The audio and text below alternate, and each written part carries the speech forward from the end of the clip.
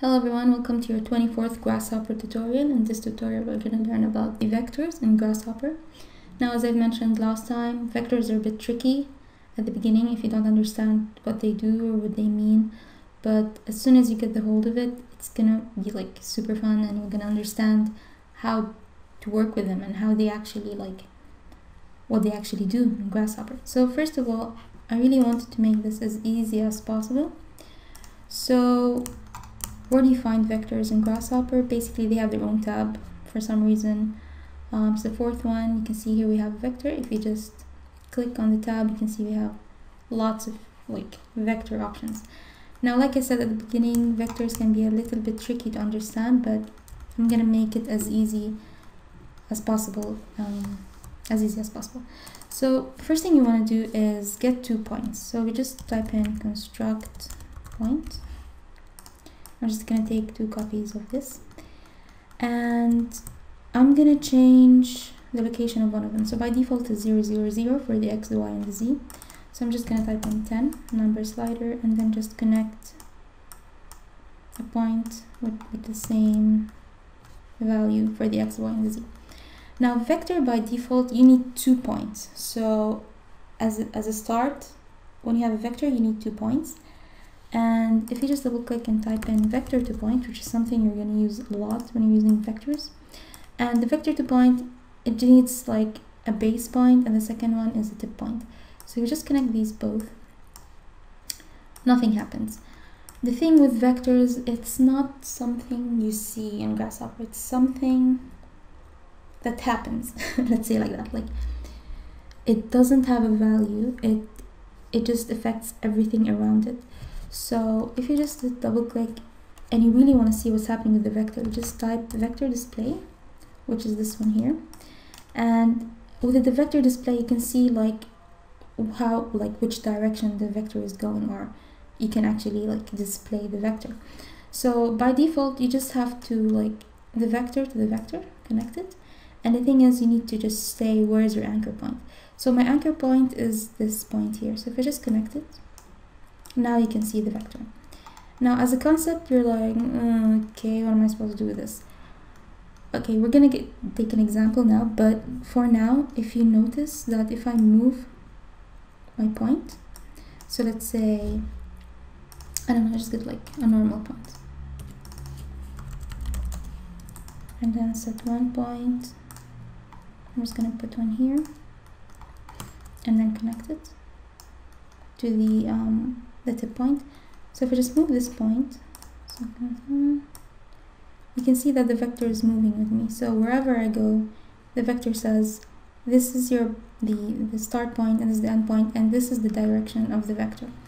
So this is just basically as a starter, what is a vector? It doesn't have a value. It just says the direction between 2 points. So you need 2 points usually when you have a vector.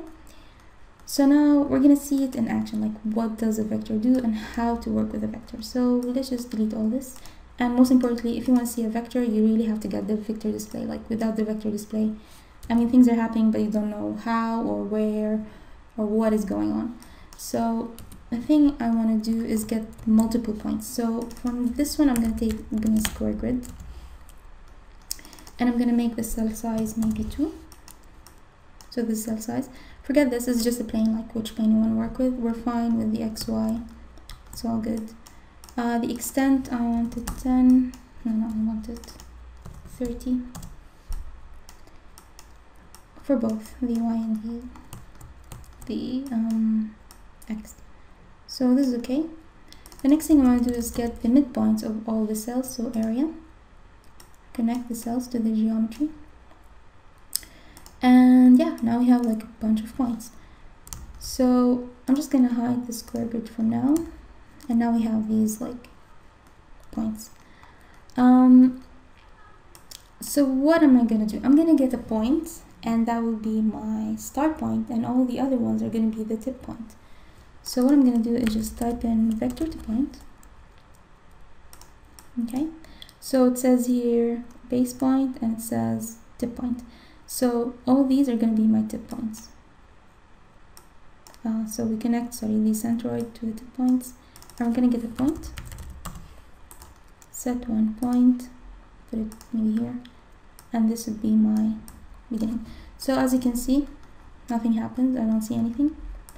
So what we need is a vector display to see how the points are interacting with my base point.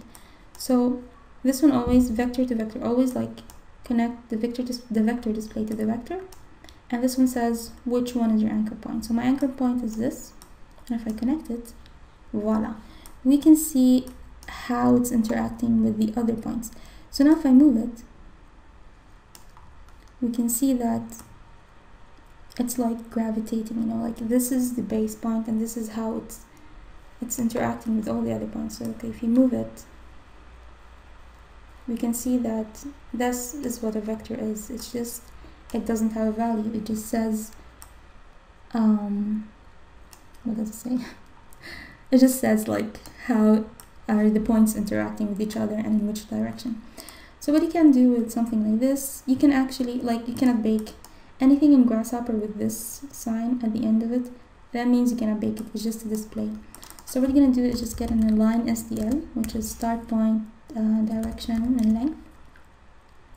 So my start point is gonna be all the other, like the points on my grid.